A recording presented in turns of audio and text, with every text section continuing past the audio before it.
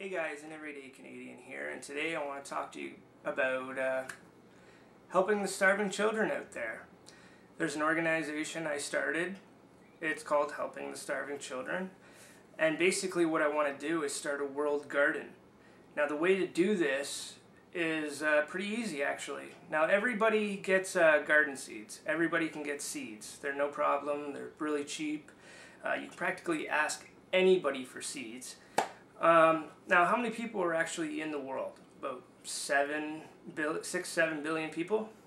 Now, out of those 6 or 7 billion people, if everyone were to grow one seed, now just one seed, any vegetable, any fruit, they can start by planting a seed. Every single person were to plant a seed in their backyard. They would grow a plant, and out of those 7 billion people that actually harvested a vegetable or fruit, that's like 20 billion people fed for free. Yes, it would probably put a lot of farmers out of business, but we have to start thinking bigger. Like if nobody's going to actually do anything or start making a difference in this world, it's going to fall apart.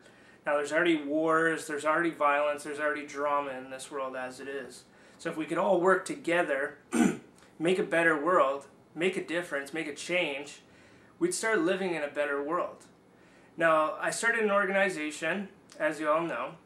It will be in the description. And it's completely 100% to join for free. You can join for free 100%. You can also follow me on Facebook. Everyone can eat for free. And everybody can either grow one vegetable, no matter if you live in a trailer, apartment, a house. And a lot of people have wasted space they don't use. So if you started a little garden patch in your backyard or front lawn and grew one vegetable, how many pieces of fruit or vegetables grow on that one plant? You know, so if you donate it or whatever to Salvation Army, that would be cool. That would help out a lot. So if you guys like this idea and you want more information on it, I'll be doing more videos. Follow me on Facebook, Twitter, and YouTube. And yeah, we'll talk more about it. Thanks for watching, guys. Don't forget to subscribe, like, or comment on this video if you think it's a good idea.